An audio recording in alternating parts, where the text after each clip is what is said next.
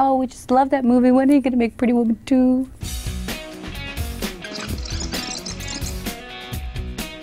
If I go back to '90, it started the decade really nicely with Pretty Woman. And now to end the decade with all this great quality stuff in my life, that's a full 10 years. Breathe! I've been in Borneo, into the middle of the jungle. Natives painted in a dugout canoe come up, and the first thing they say to me is, when are you going to do Pretty Woman 2? This is a true story. I don't know what it was about that movie that, you know, resonated like it did. I mean, it's a delightful story, you know, and I saw part of it recently, and we were both so young, even myself, although I was probably 38, 39 when I made the movie. I looked like a kid. Lightning strikes, you don't know how it happens. And part of the problem, obviously, for all of us associated with that was, do you really want to beg for lightning to strike twice? I'm a grown-up person now, and when I made Pretty Woman, I think that was my 4th movie. The movie I'm working on now is my 24th movie. Shocking, isn't it? I think it was kind of nice that 10 years had to go by and come upon a script. It was a really well-written script, good, strong characters. It would stand on its own without begging that question. You got me fired, lady. You destroyed my reputation, and you screwed up my hair. You chew up men, spit them out, and love it. I'd love to stay and chat, but I still have my job. And I read it and laughed out loud. It really was kind of full-blown in there. It wasn't the kind of thing, well, how am I going to fix this? But I see it. Not only do I see it, I see Julia.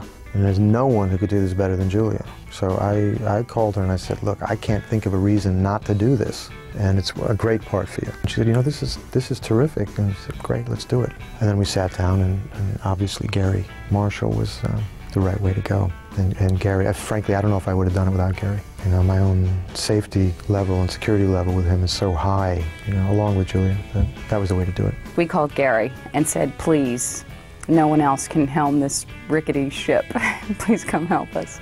And he was nice enough to do it. But I was playing the straight guy last time, too. And part of it was that she had to loosen me up. In this one, you know, it's 2 street people essentially going at it toe-to-toe.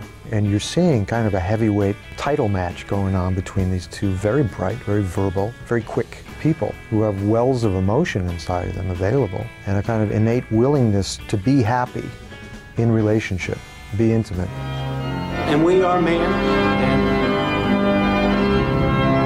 More clearly, I remember the first night that we were all in Baltimore. We were going to have dinner. Gary and I were in this restaurant, of course, waiting for Richard, which will be the next movie we do. It's going to be called Waiting for Richard. He just never shows up. Man has a romantic relationship with time. When Richard finally showed up, he sat down. We all looked at each other and just burst out laughing. You know, people in the restaurant thought we were mad. We just sat giggling like girls forever. We went down all the memory lane paths and stuff, and then went off to start our movie. I was sitting across from Julia at the table, and Gary was over here. And there was a lot of tension. And the tension was something we really hadn't faced, which was, do we really know how to do this? Was that totally a fluke, Pretty Woman, or do we have a handle on doing this kind of thing? And I mean, Gary obviously does, but was this going to work with Julia and me? Gary was nervous too, and he started making bad jokes, you know, to keep it light. And we started reading it, and immediately, when the scenes between she and I came in the script, it clicked right in. And we both had a little knowing smirk on our faces that we were there, we'd be fine. And it became joyous knowing that we could run with this and be in control and feel sure enough that we could get really goofy with it, which we wanted to do, to be really goofy.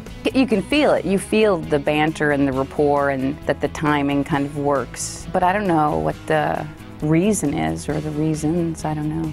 I wouldn't want to know, because that would mess it up. You're the only one for me. Thirsty for more celeb news? Make sure you subscribe to the E! News YouTube channel so you can stay informed on all the breaking updates. Come on, you know you want to be the first to know about all the latest hookups, breakups, arrests, and so much more.